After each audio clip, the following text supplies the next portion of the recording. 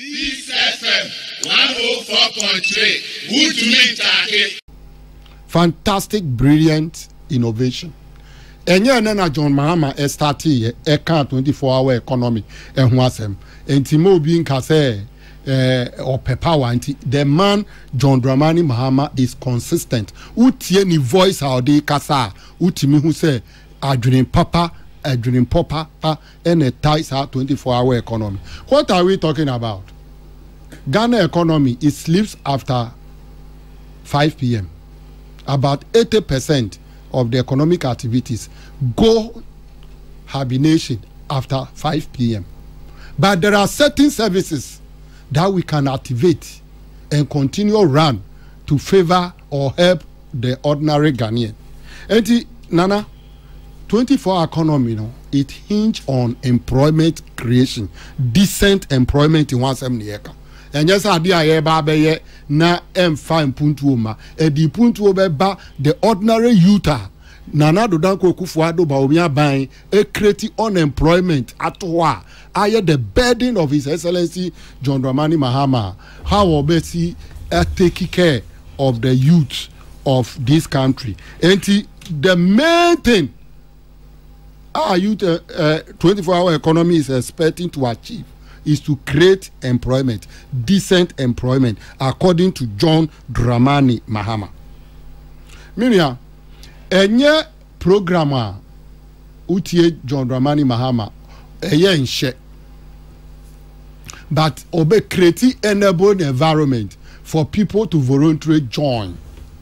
Nana, ye wo manufacturing companies bi wo mayimo senye electricity bo na aye dia. Naka they will prefer say they will produce 24 hours 3 shifts ebi kwa nopa epon ewia 4.10 na ebi mo akọ continue na de achi say electricity buon kwa beye fua ma company bia obetimi aye sa a manufacture 24 hours. But here is our power, very expensive. And John Dramani Mahama as a visionary leader no onim say ye will be a friend time of use power tariff after certain hours, they will create that opportunity for companies that will continue to manufacture and work within the 24-hour policy program at Jomama air producing. Hosi ebema almost special meters. Send a meter, it will read the lowest tariff that will motivate the manufacturer not to fear of billions of dollars electricity bill. Eda no companies be finance minister share echo womuho. They are saying say they've not been able to pay over 700 million Ghana cedi electricity bill, and the company should come to its nails. But we can create employment opportunity out of this challenge. Is it no kokra? Oh, sorry. And the air can say is voluntary, not imposed. Matise binumu kasa say eyenche. No, John Dramani Mahama can say eyenche.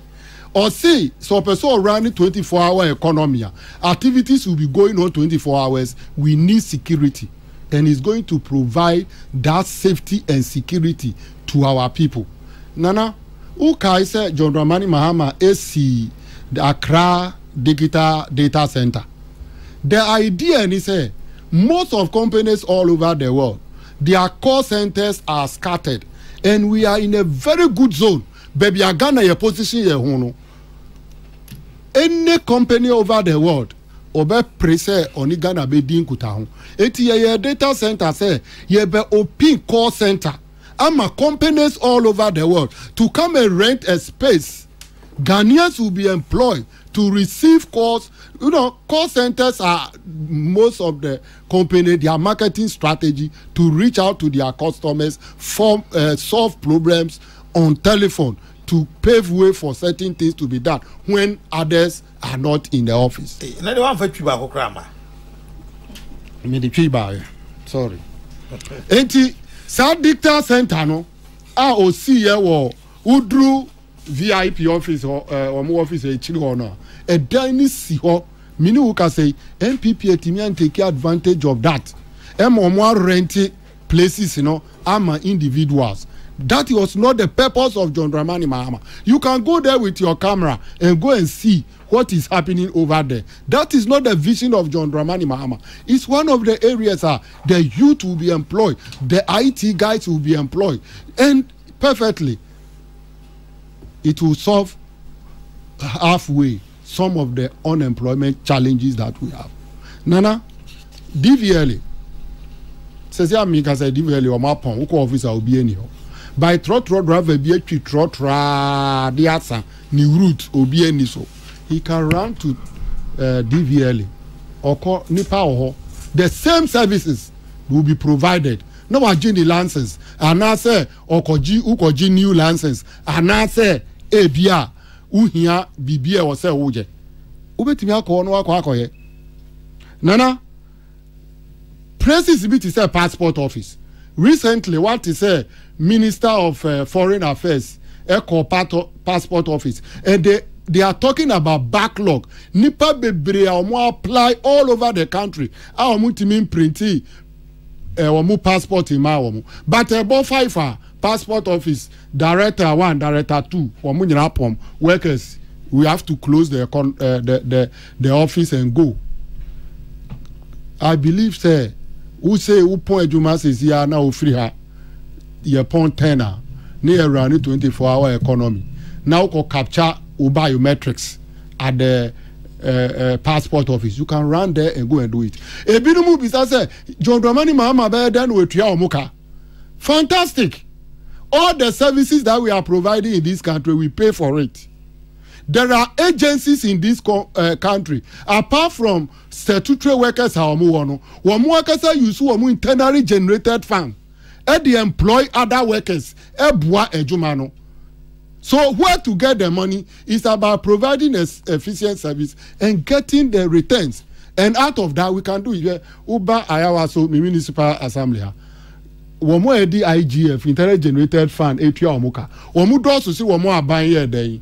Employ womu. But they are also working. Enti womo mu bisa say obenye skanu wehi na controller hu be chiri no.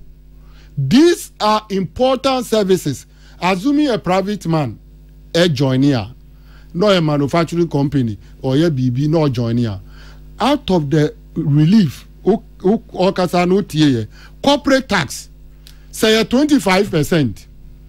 Now, you 1 million of 25%, and yet 250 million. Sasikano say ye chemuni the farm as a tax corporate tax reliever. How many people can't you employ to gain employment decently and still continue to operate your company? Enti John Dramani Mahama ni swade hunu no. E was say ye jitum. Ene edano oshia TUC for. TUC General Secretary or can say a game changer. So what he has here? Ghana Industries womo Association of Ghana Industries. Yes, Association of Ghana Industries. And then almost wakasa say it's a game changer. They are on the field and they know say it will work. Look, our harbor. Sisemre harbor 5 we yapon only security for na Juma 24 hours. But obinyama or betimi clear a creative space demurrage ma. So what you here? A bit of deficiency in the staff itself, a creative problem obitimi clear in Yama during the day. We are saying, sir, we are going to run the port 24 hours. Obi benye Jumaye, omu tuya sika beba, nipa no benya ejumaye, obenye sika, edi ahwe nebusia. At least 25% of youth are MPP amo moye unemployed, no. We believe, sir, with the coming of this particular policy by John Dramani Mahama, no, at least 20 to 25%, they will get job to do. Do you understand me? Not all the areas will go into this program, but other areas, let's go to Registrar General. Let's go to Registrar General. A day. Nipa Koba. They are all contributing to this economy through charging of fees here and there. Say opportunity was say department be Juma in the night 24 hours. Why not? Other na Dubai or Munda. 24 hours or Muye Juma. A month for free America, eco establishing companies in China. 24 hours they are producing and sending to other part. It is a abroche company being himself Ghana. Ye operate 24-hour economy. Electricity be back from corporate tax be back from one. He doesn't mind. So be free abroche be establishing a plant in Ghana because there are incentives. This is how we want to build this economy. Enya dia ya chinchini say John Mahama kwa ko taxi obi nipa fufuro bi from baby so the babe create job amobi within the system no ye betimi ayenya ma bi ti say no mo a ebeboa. We are willing to partner the public sector and the private sector. It's not imposition. It's voluntary. Bra near ma incentives. Ye ma incentives na ebe boa ma wadwuma koso a ube employ more youth. Not the burden of employment on the president John Dramani Mahama. Come 2025, there is a solution towards that. This FM 104.3. Who to meet